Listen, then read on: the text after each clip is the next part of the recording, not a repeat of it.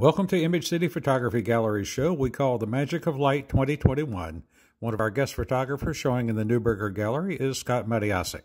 I have found that when people are looking at the work in person, that it elicits a very tactile response. They want actually, because they don't see any glass, they want to, and it's because it's 3D, they want to reach into it and touch it.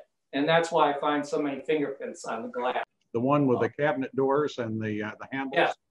That one, as soon as I see it, I want to reach for those handles and grab them. Exactly. I can see why you're saying that people would want to do that. You want to reach in and touch them. If anybody wants to visit my website, artephax.com.